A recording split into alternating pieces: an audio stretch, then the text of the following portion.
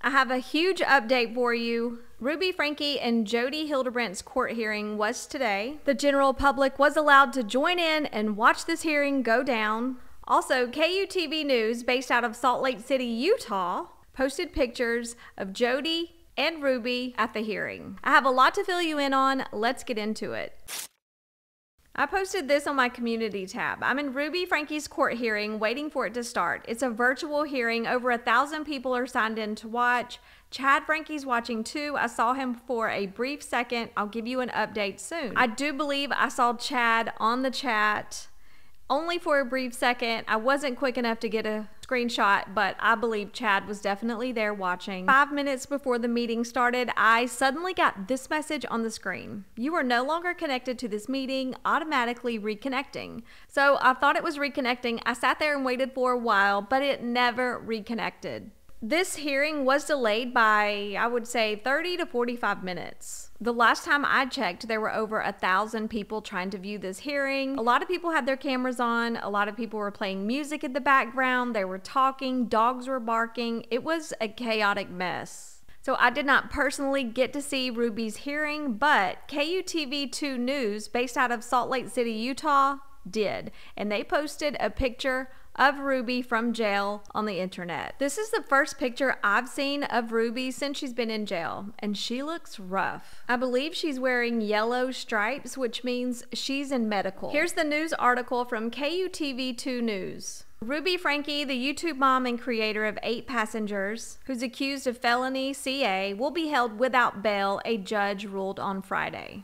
which is today, September 8th, 2023. Jail documents showed that she had been moved from a holding cell where she would be joining the proceedings remotely and into a medical block at Purgatory Correctional Facility. In the meantime, local media could not access the remote WebEx hearing, which the court spokesperson said was due to a virtual courtroom being overloaded. Eventually, a 2 News reporter was physically let into the courthouse in Washington County. The event that the hearing would not be available remotely.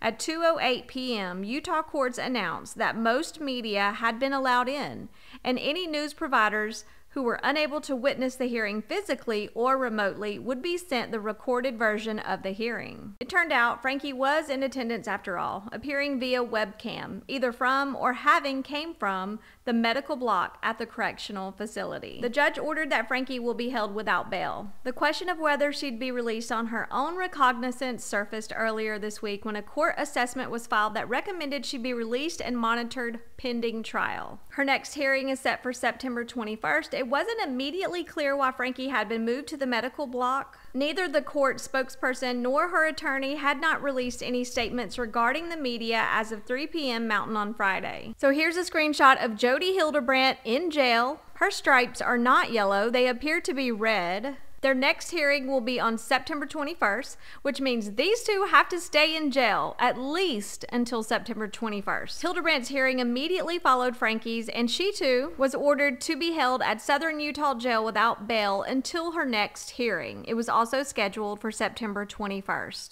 5th District Judge John Walton will be overseeing both women's cases. So at this time, Jodi Hildebrandt is also being held without bail. It was a quick hearing. It did not last long at all. If you were able to watch the hearing and you have more information to add, please leave a comment. But I'm extremely happy to hear the judge did not let them out on bail. They at least have to stay in jail until September 21st. At that time, they could be released on bail.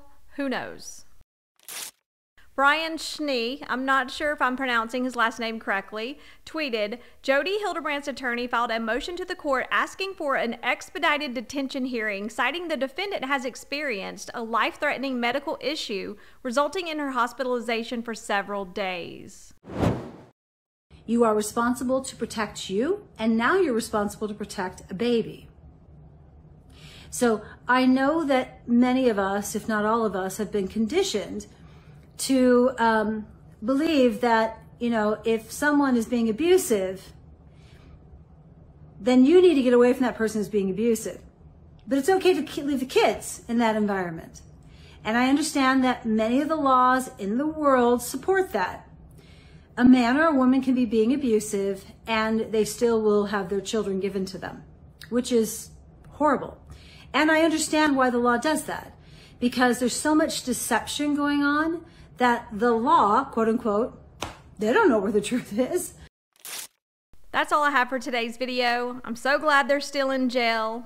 I will keep you updated as this story progresses. What do you think about everything? Leave a comment. Thank you so much for watching. See you next time.